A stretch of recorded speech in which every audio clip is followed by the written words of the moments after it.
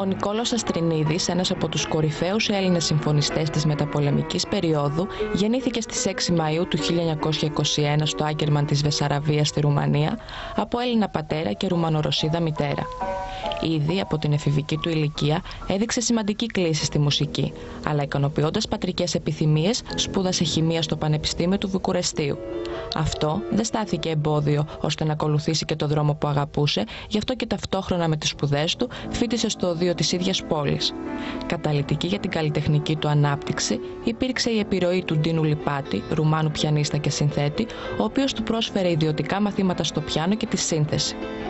Το 1947, και έχοντας ήδη πάρει διπλώματα δεξιοτεχνίας πιάνου και σύνθεσης, άρχισε περιοδίες ως πιανίστα σε όλο τον κόσμο, δίνοντας περισσότερες από 3.000 συναυλίες, είτε ως σολίστ είτε σε σύμπραξη με άλλους καλλιτέχνες.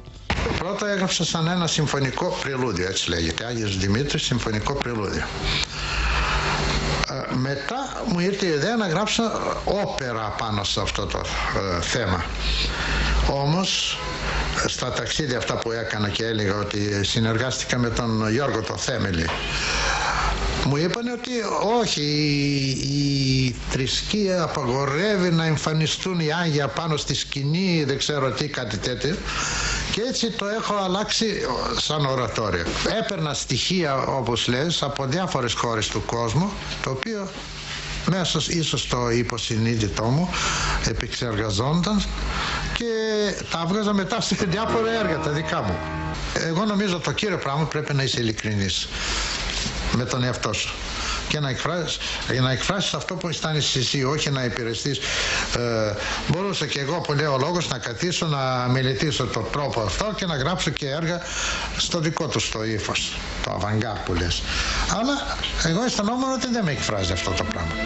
Σημαντικό το έργο του και στην Ελλάδα, καθώς από το 1965 και ως το 1986 ήταν διευθυντής της Φιλαρμονικής και Μικτής Χοροδίας του Δήμου Θεσσαλονίκης, ενώ υπήρξε ιδρυτικό μέλος της Μουσικής Εταιρείας Βορείου Ελλάδος και διατέλεσε μέλος της Καλλιτεχνικής Επιτροπής του Κρατικού Θεάτρου Βορείου Ελλάδος. Από τους πιο ένθερμους υποστηρικτές της κίνησης για τη δημιουργία όπερας στη Θεσσαλονίκη, διεύθυνε μερικές από τις πρώτες παραστάσεις της όπερας Θεσσαλονίκης, ενώ αργότερα ίδρυσε και διεύθυνε τις παραστάσεις της όπερας Δωματίου Βορείου Ελλάδος. Εγώ την Ελλάδα την γνώρισα το 1951, δηλαδή ήμουν ήδη 40 χρονών όταν πάτησα πρώτη φορά στην Ελλάδα. Αλλά το ελληνικό folklore το γνώρισα στη Μέση Ανατολή όταν πήγα οι Ολλανδοί στην ελληνική αεροπορία. Η διεθνή σταδιοδρομία του Αστρινίδη υπήρξε εντυπωσιακή. Οι συνεχείς μετακινήσεις όμως περιόρισαν τη συνθετική του δραστηριότητα. Αν και η εγκατάστασή του στη Θεσσαλονίκη τον έκοψε από τη διεθνή σκηνή, του πρόσφερε χρόνο να συνθέσει μεγάλα συμφωνικά έργα σε θέματα προτίμησής του. Επίσης, είχε την ευκαιρία να πρωτοπορήσει στη δημιουργία καλλιτεχνικών δεσμών με βαλκανικές χώρες, ιδιαίτερα τη Ρουμανία και Βουλγαρία.